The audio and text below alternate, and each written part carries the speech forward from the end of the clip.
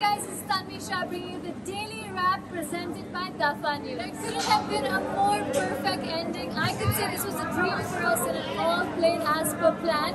Team Rambo have taken the Tata Open Maharashtra title in the men's doubles, beating John Patrick Smith and Luke Seville in the super tiebreak of the third set. In the men's singles, it was the old warhorse Shah who won his fourth ATP title in the fourth edition of the Tata Open Maharashtra. I hope you guys have thoroughly enjoyed this edition of Tata Open Maharashtra and we can't wait to be back next year. Advantage Pune.